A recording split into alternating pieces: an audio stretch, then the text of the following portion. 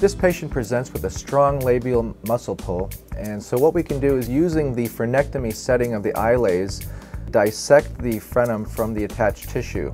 We can do this either with a strong topical anesthetic, or for your first several cases, probably a local anesthetic, but only use a few drops of local anesthetic, because if you use even as much as a quarter of a carpule, you'll end up distending the tissue and not being able to see the extent of the muscle attachment. Notice how slowly we move the laser tip, because the slower we move, the faster we're going to cut. It removes tissue very gently, and in some cases you're going to see some dark tissue, and this is not charred tissue because this is a very, very vascular area of the mouth, so you're seeing coagulated blood. A few times gently wiggle the tissue back and forth in order to exacerbate the muscle pulls visually.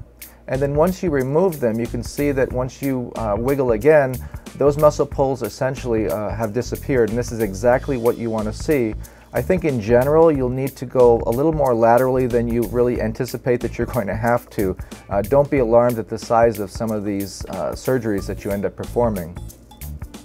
This is a good time to note that there's a little nodule next to the surgical site as well, and we're going to remove this using the iLase in the same frenectomy setting. And then using a tissue pickup, we can remove this lesion very easily. Notice how nice and clean this is. Notice that there's no charring. Notice that there's no bleeding. And these are exactly the things that are going to help us to achieve a very, very nice result post-operatively. And speaking of post-operatively, patients are generally advised to not be real careful with their surgical sites. The rationale behind this is that the more aggressive the patient is with their fingers or their tongue in the surgical site, the less likely the tissue is to reattach post-operatively.